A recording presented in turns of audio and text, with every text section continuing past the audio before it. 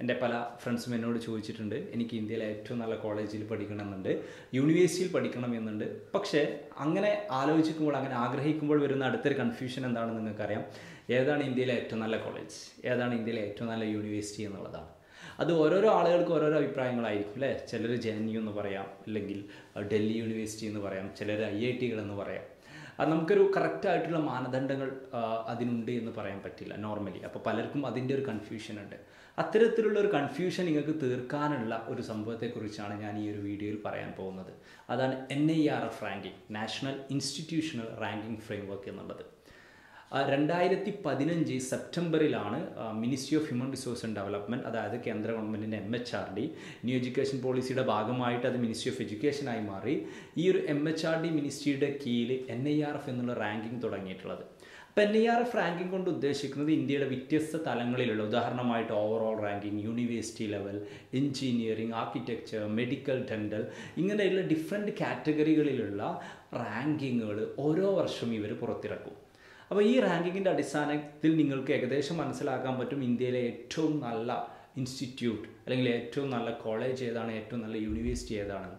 അതുകൊണ്ട് തന്നെ നിങ്ങളുടെ ഹയർ എഡ്യൂക്കേഷൻ, റിസർച്ച് പോലെയുള്ള കാര്യങ്ങളെല്ലാം തീരുമാനിക്കുന്ന സമയത്ത് ഈ റാങ്കിങ് നിങ്ങൾക്ക് പരിഗണിക്കാവുന്നതാണ്. ആദ്യം നമുക്ക് എന്തെല്ലാം കാര്യങ്ങളുടെ അടിസ്ഥാനത്തിലാണ് അല്ലെങ്കിൽ എന്തെല്ലാം മാനദണ്ഡങ്ങളുടെ അടിസ്ഥാനത്തിലാണ് ഈ NIRF റാങ്കിങ് വരുന്നത് എന്നുള്ളത് നോക്കാം. പ്രധാനമായും 5 മാനദണ്ഡങ്ങളാണ് NIRF വെബ്സൈറ്റിൽ തന്നെ അവരുടെ റാങ്കിങ്ങിൻ്റെ ഒരു ക്രൈറ്റീരിയാസ് ആയിട്ട് പറയുന്നത്. ഇതിൻ്റെ ആദ്യത്തെ ഒരു aspect teaching, learning and resources എന്നുള്ളതാണ്. അതായത് ഓരോരോ യൂണിവേഴ്സിറ്റികളിലും അല്ലെങ്കിൽ ഓരോരോ ഇൻസ്റ്റിറ്റ്യൂട്ടുകളിലും ടീച്ചിങ് റിസോഴ്സസ് അല്ലെങ്കിൽ ഫാക്കൽറ്റീസ്, അതുപോലെ തന്നെ എഡ്യൂക്കേഷൻ റിലേറ്റഡ് ആയിട്ടുള്ള, ടീച്ചിങ് റിലേറ്റഡ് ആയിട്ടുള്ള മറ്റ് റിസോഴ്സുകൾ എത്രത്തോളം ഉണ്ട് എന്നുള്ളതാണ് ഇതിലെ ഒരു ആദ്യത്തെ ക്രൈറ്റീരിയ. രണ്ടാമത്തെ ക്രൈറ്റീരിയ എന്നുള്ളത് റിസർച്ച് ആൻഡ് പ്രൊഫഷണൽ പ്രാക്ടീസസ് എന്നുള്ളതാണ്. അതായത് ആ ഒരു ഇൻസ്റ്റിറ്റ്യൂട്ടിൽ എത്രത്തോളം റിസർച്ച് ഉണ്ട്, എത്രത്തോളം റിസർച്ചിനെ പ്രൊമോട്ട് ചെയ്യുന്നുണ്ട്, അതുപോലെ തന്നെ പ്രൊഫഷണൽ പ്രാക്ടീസസ് എത്രത്തോളം ഉണ്ട് എന്നുള്ളതാണ്.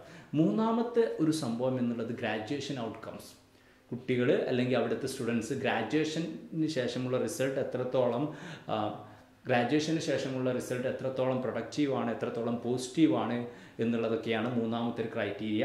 ഇനി നാലാമത്തെ ക്രൈറ്റീരിയ എന്നുള്ളത് ഔട്ട്റീച്ച് ആൻഡ് ഇൻക്ലൂസിവിറ്റി എന്നുള്ളതാണ്. ഔട്ട്റീച്ച് ആൻഡ് ഇൻക്ലൂസിവിറ്റി എന്നുള്ളതാണ് നാലാമത്തെ ഒരു ക്രൈറ്റീരിയ എന്നുള്ളത്.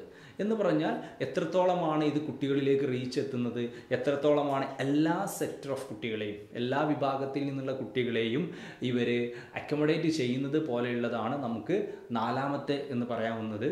അഞ്ചാമത്തെ ഒരു ആസ്പെക്റ്റ് എന്നുള്ളത് പെർസെപ്ഷനാണ്. എത്രത്തോളമാണ് അവിടെ ഒരു ക്വാളിറ്റി എഡ്യൂക്കേഷൻ ഉണ്ട് എന്നുള്ളത് മൊത്തം പെർസീവ് ചെയ്യുന്നത് എന്നുള്ളതാണ്. അപ്പോൾ ഈ പറഞ്ഞിട്ടുള്ള 5 ക്രൈറ്റീരിയകളുടെ അടിസ്ഥാനത്തിലാണ് NIRF റാങ്കിങ് ക്രൈറ്റീരിയ ഡിസൈഡ് ചെയ്യുന്നത്. NIRF ഡിഫറെൻറ്റ് കാറ്റഗറീസിൽ NIRF റാങ്കിങ് പുറത്തു വിടുന്നുണ്ട്. ആദ്യമായിട്ട് ഏതൊക്കെ കാറ്റഗറിയിലാണ്, പ്രത്യേകം ശ്രദ്ധിക്കുക, ഈ എല്ലാ കാറ്റഗറിയിലും NIRF റാങ്കിങ്ങിൻ്റെ അടിസ്ഥാനം എന്നുള്ളത് നമ്മൾ മുമ്പ് പറഞ്ഞിട്ടുള്ള 5 ക്രൈറ്റീരിയാസാണ്. ഏറ്റവും ഇമ്പോർട്ടൻ്റ് ആയിട്ട് NIRF റാങ്കിങ്ങിൽ ഒരു ഓവറാൾ ക്രൈറ്റീരിയ എന്നുള്ളതുണ്ട്. അതായത് ഇന്ത്യയിൽ വ്യത്യസ്തമായിട്ടുള്ള കോളേജുകൾ, യൂണിവേഴ്സിറ്റികൾ, എഞ്ചിനീയറിംഗ് ഇൻസ്റ്റിറ്റ്യൂട്ട്സ്, IITs, IIMs, അങ്ങനെയുള്ള ഡിഫറെൻറ്റ് സംഭവങ്ങളുണ്ട്. അതിൽ ആദ്യത്തെ ഒരു റാങ്കിങ് ക്രൈറ്റീരിയ എന്ന് പറഞ്ഞാൽ ഓവറാൾ ക്രൈറ്റീരിയ എന്നുള്ളതാണ്. രണ്ടാമത്തേത് യൂണിവേഴ്സിറ്റി ലെവൽ റാങ്കിങ് എന്നുള്ളതാണ്. മൂന്നാമത്തേത് engineering ranking. Next we have college ranking. Next we have management ranking. Management റാങ്കിങ്ങിന് ശേഷം നമുക്ക് pharmacy ranking, law ranking, architecture ranking, medical, dental, ഇങ്ങനെ around 9ഓളം കാറ്റഗറിയിലാണ് NIRF as of now ranking പുറത്തിറക്കുന്നത്.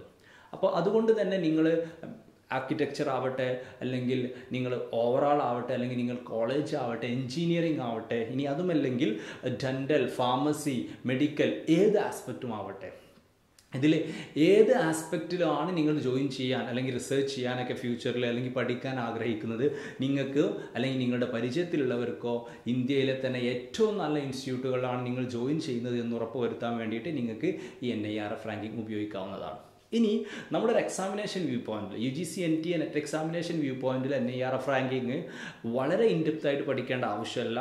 പ്രധാനപ്പെട്ട കുറച്ച് റാങ്കുകൾ മനസ്സിലാക്കി വെക്കുക എന്നുള്ളതാണ്.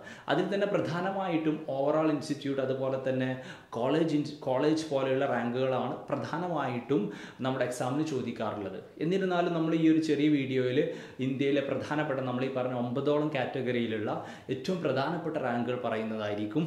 ശ്രദ്ധിക്കുക, നോർമലി നിങ്ങൾ എക്സ്പെക്ട് എക്സ്പെക്റ്റ് ചെയ്യേണ്ടത് ഫസ്റ്റ് റാങ്ക് എന്നുള്ളതാണ്, അല്ലെങ്കിൽ ആരാണ് ടോപ്പർ എന്നുള്ളതായിരിക്കും. പക്ഷേ മേ ബി ഒരു ഓർഡറും ചിലപ്പോൾ ചോദിക്കാം, ഫസ്റ്റ് സെക്കൻഡ് തേർഡ് പോലെയുള്ള ഓർഡറും ചിലപ്പം ചോദിക്കാവുന്നതാണ്. പക്ഷെ അങ്ങനെ ചോദിക്കുന്ന അവസ്ഥയിലും നമ്മൾ പ്രതീക്ഷിക്കുന്നത് ഓവറോൾ കോളേജ് ലെവൽ ചോദ്യങ്ങളായിരിക്കും. നമ്മൾ ആദ്യമായിട്ട് പറയാൻ പോകുന്നത് ഓവറോൾ റാങ്കിങ് ആണ്. ഇന്ത്യയിലെ ഹോൾ ഇൻസ്റ്റിറ്റ്യൂട്ട്സ് ഓഫ് മെഡിക്കൽ അല്ലെങ്കിൽ കോളേജ്, യൂണിവേഴ്സിറ്റി എല്ലാം നമ്മൾ വെച്ച് നോക്കുമ്പോൾ ഇന്ത്യയിലെ ഏറ്റവും ടോപ്പ് മോസ്റ്റ് ആയിട്ടുള്ള ഇൻസ്റ്റിറ്റ്യൂട്ട് ആയിട്ടുള്ളത് IIT മദ്രാസ് ആണ്. ഇന്ത്യൻ ഇൻസ്റ്റിറ്റ്യൂട്ട് ഓഫ് മദ്രാസ് ആണ് ഏറ്റവും top most institute. Second institute Indian institute of sciences Bengaluru ആണ്. ഈ Indian institute of science Bengaluru ആയിരുന്നു മുമ്പ് പലപ്പോഴും NIRF റാങ്കിങ്ങിൽ ഫസ്റ്റ് വരുന്നത്. കഴിഞ്ഞ 1-2 വർഷങ്ങളായിട്ട് IIT മദ്രാസ് ആണ് ഇന്ത്യയിലെ ഏറ്റവും ബെസ്റ്റ് ഇൻസ്റ്റിറ്റ്യൂട്ടായിട്ട് NIRF തിരഞ്ഞെടുത്തിട്ടുള്ളത്. എന്ന് പറഞ്ഞാൽ ഇന്ത്യയിലെ ഏറ്റവും ബെസ്റ്റ് ഇൻസ്റ്റിറ്റ്യൂട്ടിൽ പഠിക്കുക എന്നുള്ളതാണ് നിങ്ങളുടെ ആഗ്രഹമെങ്കിൽ choose IIT Madras. As of now, as per NIRF ranking, IIT Madras ആണ് ഇന്ത്യയിലെ ഏറ്റവും top most institute. And the third one is IIT Delhi. Third institute എന്നുള്ളത് IIT ഡൽഹി എന്നുള്ളതാണ്. ഇനി ഓവറോൾ കഴിഞ്ഞാൽ അടുത്തായിട്ട് നമുക്ക് യൂണിവേഴ്സിറ്റി എന്നുള്ളത് നോക്കാം. യൂണിവേഴ്സിറ്റിയിൽ ശ്രദ്ധിക്കുക, നമ്മൾ ഏറ്റവും ടോപ്പ് മോസ്റ്റ് ആയിട്ടുള്ള ഇൻസ്റ്റിറ്റ്യൂട്ടായിട്ട് നമ്മൾ IIT-കൾ പറഞ്ഞിട്ടുണ്ടെങ്കിൽ പോലും നമ്മൾ യൂണിവേഴ്സിറ്റിയെ നമ്മൾ IIT ലെവലിൽ പറയുന്നില്ല. കാരണം നോർമലി നമ്മൾ IIT-കളെ ഓട്ടോണമസ് ഇൻസ്റ്റിറ്റ്യൂട്ട് എന്നുള്ള ലെവലിലൊക്കെയാണ് മനസ്സിലാക്കാറുള്ളത്. നമ്മൾ ഇനി യൂണിവേഴ്സിറ്റി ലെവൽ, ഇന്ത്യയിലെ ഏറ്റവും best university as per NIRF ranking എന്നുള്ളത് Indian institute of sciences Bengaluru ആണ്. അതായത് ഓവറോൾ ഇൻസ്റ്റിറ്റ്യൂട്ടിലെ സെക്കൻഡ് റാങ്ക് കിട്ടിയിട്ടുള്ള Indian institute of sciences Bengaluru ആണ് ഇന്ത്യയിലെ ഏറ്റവും ടോപ്പ് മോസ്റ്റ് യൂണിവേഴ്സിറ്റി റാങ്കിങ്ങിൽ വരുന്നത്. സെക്കൻഡ് റാങ്കിങ് JNU അല്ലെങ്കിൽ ജവഹർലാൽ നെഹ്റു യൂണിവേഴ്സിറ്റിയാണ്. തേർഡ് വാരാണസിയിലുള്ള ബനാറസ് ഹിന്ദു യൂണിവേഴ്സിറ്റിയാണ്. നിങ്ങൾ റാങ്കിങ് കൺഫ്യൂഷൻ ആവരുത്. മുമ്പ് പറഞ്ഞത് ഓവറോൾ റാങ്കിങ് ആണ്, ഇത് യൂണിവേഴ്സിറ്റി ലെവൽ റാങ്കിങ് ആണ്. യൂണിവേഴ്സിറ്റി ലെവൽ റാങ്കിങ്ങിൽ ഫസ്റ്റ് IISc ബാംഗ്ലൂരു ആണ്, സെക്കൻഡ് ജവഹർലാൽ നെഹ്റു യൂണിവേഴ്സിറ്റിയാണ്, തേർഡ് ബനാറസ് ഹിന്ദു യൂണിവേഴ്സിറ്റിയാണ്. ഇനി അടുത്തൊരു ആസ്പെക്റ്റ് ആണ് കോളേജസ് എന്നുള്ളത്. ശ്രദ്ധിക്കുക, നമ്മുടെ എക്സാമിനെ സംബന്ധിച്ച് ഈ 3 കാര്യങ്ങളാണ് normally ചോദിക്കാറുള്ളത്: overall institute, then universities, then colleges. So when it comes to colleges, NIRF ranking പ്രകാരമായിട്ട് കോളേജസിൽ first ആയിട്ട് വരുന്നത് മിറാൻഡ ഹൗസ് കോളേജാണ്, ഡൽഹിയിലുള്ള മിറാൻഡ ഹൗസ് കോളേജാണ്. സെക്കൻഡ് ആയിട്ട് വരുന്നത് lady Sriram college for women, again ഡൽഹിയിലാണ്. And third is Hindu college, ഡൽഹിയാണ്.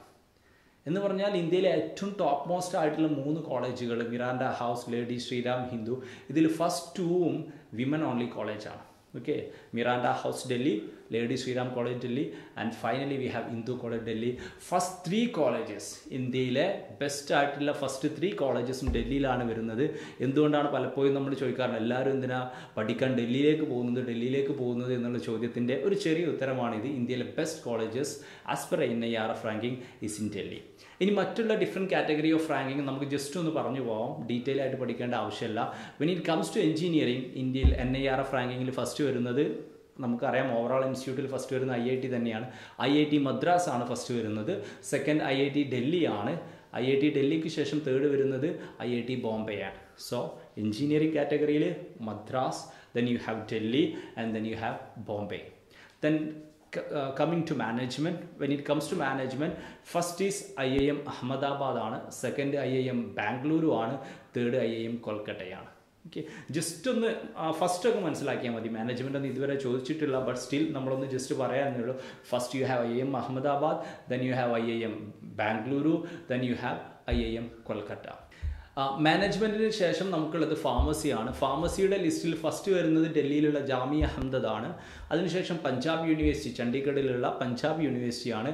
അതിൻ്റെ ശേഷം വരുന്നത്, അല്ലെങ്കിൽ തേർഡ് ആയിട്ട് വരുന്നത് national institute of pharmaceutical education ആണ്. National institute of pharmaceutical education and research, that is in Mohali. അത് മൊഹാലിയിലാണ് വരുന്നത്.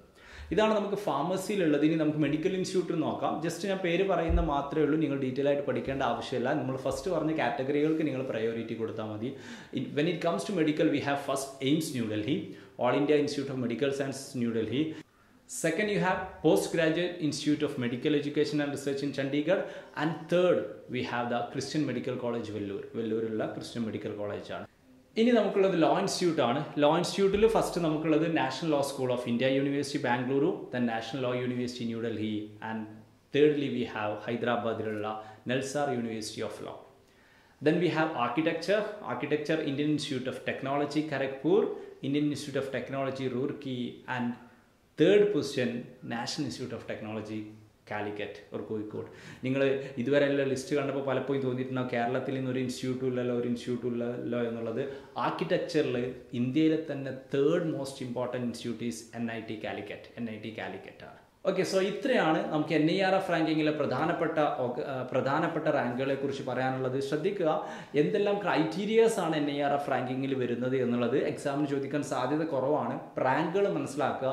റാങ്കുകളിലെ തന്നെ ഏറ്റവും പ്രധാനപ്പെട്ട ഓവറോൾ ഇൻസ്റ്റിറ്റ്യൂട്ട്, കോളേജസ്, അതുപോലെ യൂണിവേഴ്സിറ്റീസാണ് നമ്മളെ സംബന്ധിച്ച് വളരെ ഇമ്പോർട്ടൻ്റ് ആയിട്ടുള്ളത്. നിങ്ങൾക്ക് ക്ലിയർ ആണെന്ന് കരുതുന്നു. കൂടുതൽ ഇതുമായി ബന്ധപ്പെട്ട എഡ്യൂക്കേഷനുമായി ബന്ധപ്പെട്ട കാര്യങ്ങൾ നമ്മൾ വരും എപ്പിസോഡുകളിൽ ഡിസ്കസ് ചെയ്യുന്നതായിരിക്കും. Thank you.